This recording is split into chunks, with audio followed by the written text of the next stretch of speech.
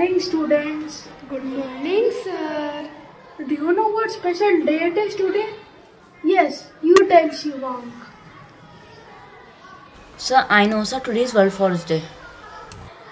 Yes, Shivang, that was correct. Does anyone of you know why we celebrate World Forest Day? What? No one knows. We celebrate World Forest Day because forests are important to us. Forests purify air. And regarding this topic, I am going to give you a project. In this project, you need to include all the subjects and tell about this topic. Aniket, Animesh, Shivang, Sohamban, Chirag, Swastika and Swara, you are in one group. I'll give you 2 weeks time to complete this project. Okay, sir.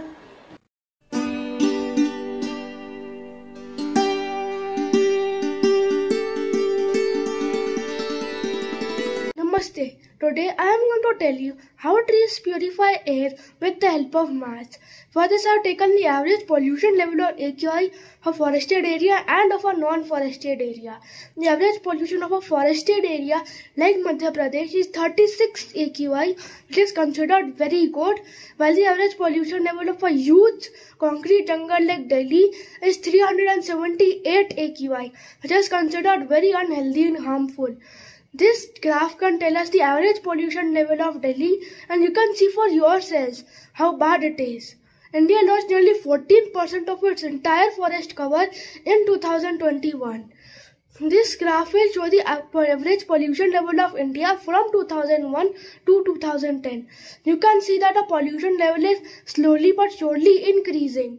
More than 15 billion trees are cut down per year around the world, and more than 9 million people die due to air pollution. This graph will tell you the different ways of how air pollution is caused. Now, to stop this rising wave of air pollution, we should keep planting trees. We should make Earth a green, beautiful and a happy place. Nicely explained. My name is Chirag and I will speak about forest on the subject Hindi. Prabhat sir और मेरे प्यारे दोस्तों, मैं चिराग कक्षा 7वीं और आज आपको एक कविता सुनाने वाला हूँ जिसका नाम है जंगल और जीवन। आओ मिलकर पेड़ लगाएं, पेड़ लगाकर जंगल उगाएं, जंगल से शुद्ध हवा मिलेगी, अमृत तुल्य दवा मिलेगी।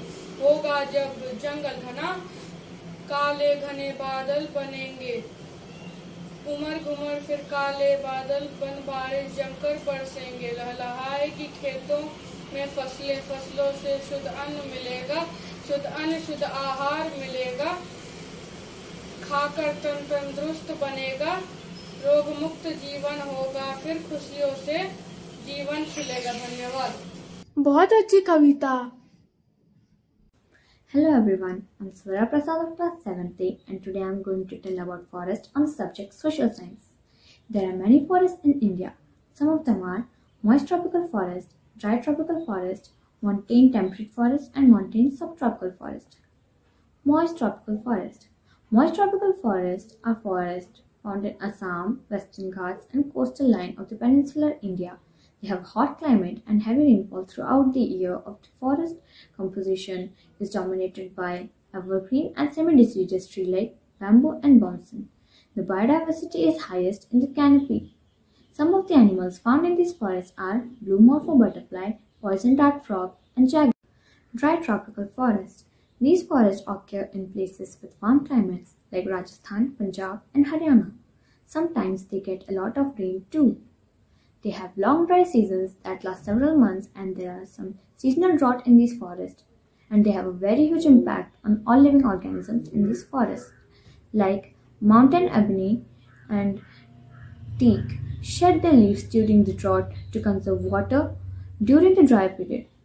The less biological towers than rainforests, these are home to a wide variety of wildlife including monkeys, deers and large cats. Montane temperate forest. These forests are found in the southern slopes of Himalayas and are characterized by pine, silver fir and cedar trees. The annual rainfall of this forest varies from 150 to 250 cm. Fine wood is provided by them, which is of great use for timber and construction. Montane subtropical forest. These forests are found in eastern Himalayas. Some of the significant trees of this forest are cinnamon, timber, laburnum, olive, and oleander. The annual rainfall varies from 75 cm to 125 cm. Some animals found in this forest are snow leopard, red panda, and wild sheep. Some movements related to forest are Chipko movement, Apiko movement, silent violin movement, and Vishnu movement. Nicely done. Good morning, my name is Animesh Kokati and my subject is English. I am going to recite a poem that is going to tell us about the importance of trees. When the earth was green, the air was very clean. Then came the machine and changed the whole scene. To make place for his factory, selfish man began to cut trees. His factories spew out smoke, the earth began to choke. The trees that still stood did whatever they could. They still gave us clean air, but did humankind care? The industries kept producing, the forests kept producing, and now to our despair we do not find clean air. Now let us understand this fact. Now is the time to act. The only way to be pollution free is to plant and nurture a tree. Let's make earth green again, plant trees in every terrain. Let us unite and regain clean air and abundant rain. I was able to explain the importance of trees. Without trees, we will not be able to find any clean air. So instead of practicing deforestation, we should practice afforestation and reforestation. Very innovative. Jai Hind all, my name is Shivang Singh. I am from class 7th and today I will be taking science subject for our MDP project. So, our topic is about the role of forest in purification of the air. As we all know that forest plays an essential role in purifying the air we breathe. Of course, trees don't have lungs the way human beings do.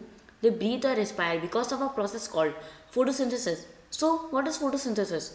A process in which all leaves in plants contain living cells that take in sunlight. By capturing the sun's energy, the leaf cells gain the strength to decompose the sap supplied by the roots, thus providing the tree with nutrition, is known as photosynthesis. Not only does the leaf need light to decompose sap and transform it into food for the tree, it also needs air. Air is filtered by the tree and returned to the atmosphere.